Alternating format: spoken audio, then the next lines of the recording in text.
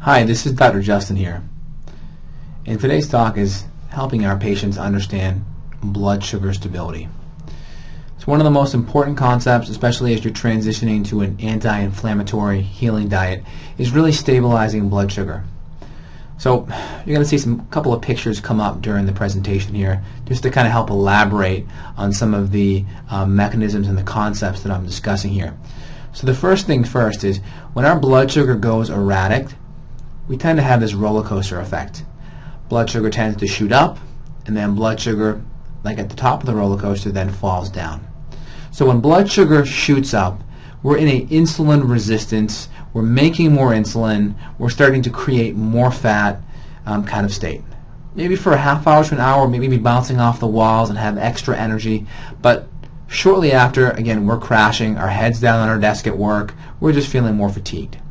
Then we go into this more hypo or low blood sugar kind of state where our body's using and making more adrenaline and more cortisol to help bring blood sugar back up. We may kind of have this tired but wired kind of feeling, maybe a little bit of jitteriness, maybe a little bit of anxiety.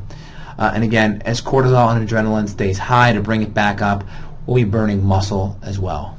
So we become fatter and flabbier all at the same time. So the solution really is eating high quality, nutrient dense, protein, fats, and carbohydrate sources every 3 to 5 hours to keep our blood sugar stable so we are in the fat burning zone throughout the day burning fat.